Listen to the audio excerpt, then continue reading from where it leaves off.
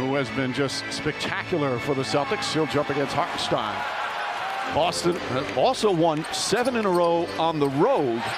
Missing is, as Lisa said, the 11th straight game. Porzingis gets inside.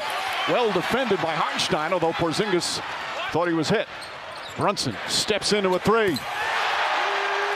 With a high level of aggressiveness to start. Porzingis being guarded by DiVincenzo. Now gets some help from Achua. An off-balance shot is good.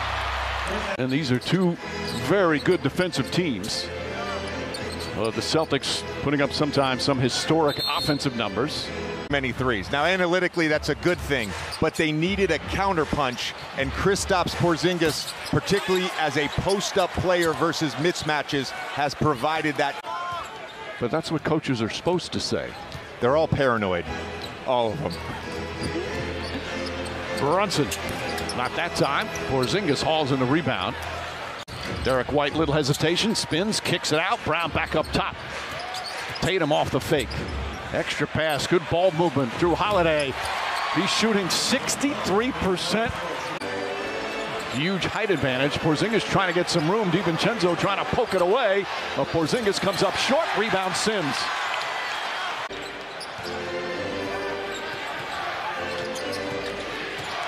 Porzingis rolls, goes inside, and foul by Burks. He had the highest scoring debut in Celtics history. 30 points, 8 rebounds, 4 blocks. This is from a former, and we use the term perfect fit a lot. There's a number of perfect fits on the Boston Celtics, including Kristaps Porzingis. And right now, it's a 6-point lead for the Celtics.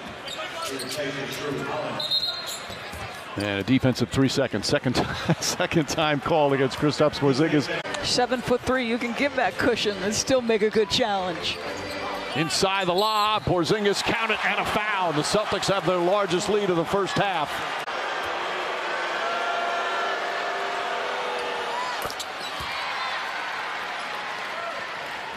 They are so good at offensive rebounding. It's because of his effort. Porzingis stripped down low, tried to go back up, and he's got hit with a technical foul. But we don't want to be caught in rotation. We don't want to give up wide open threes. You might have to get 60 to beat us, Jalen, but it's going to be just individual one-on-one defense. Now count it and a foul. One single defender in their starting 5. You think about this. We talk all the time about Derek White and Drew Holiday defensively. Point of attack as White hits another 3. He's different than Robinson, too, Mike, because of his passing ability, and he can make a 15-foot shot.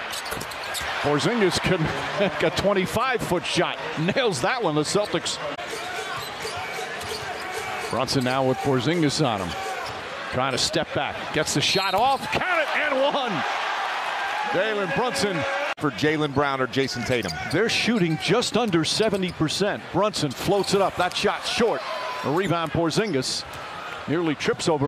But I don't care. I mean, he's just working so hard, and I love that he's in attack mode. Porzingis, no hesitation. DiVincenzo goes under the screen. White gets away. Ball deflected, but Porzingis kicks it over to Hauser. And Hauser, the latest Celtic, to throw one down from three-point land. Porzingis catches, fires, and hits again. Kristaps Porzingis now with 16 points. He's only taken 9 shots. They are uncluttered.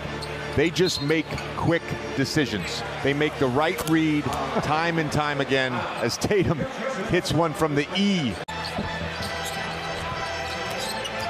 Here's White. Brown cuts left-handed, can't get it to go, and Porzingis fouled on the follow. But they get these 2 huge acquisitions, Holiday and Porzingis. They have the continuity of their 2 stars.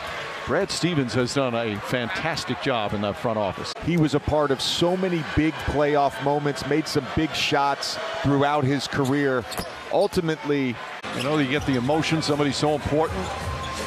As McBride goes past, goes inside, shot blocked. Porzingis and Holiday right there. You know, appropriate switching, timely. And then sometimes the late closeouts to challenge. Oh, White to Porzingis. Brunson fakes, drives, gets inside, blocked from behind. Hartenstein on the follow, can't get it but a foul. Once again, the duo of Porzingis and Holiday. Tatum to Porzingis, this time puts it on the floor. He's just knocking him down. 22 now for Porzingis. And they coast here in the second half here at Madison Square Garden.